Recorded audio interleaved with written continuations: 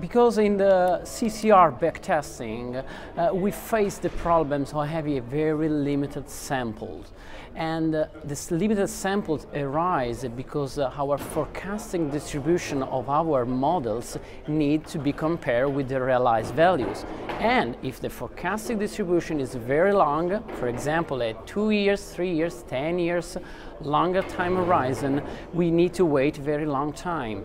And the tests, such as the Anderson-Darling, need non-overlapping data input. So at the end, for example, for a euro interest rate, we have 6, 7 observations in our test to say that the model that we used is wrong or correct.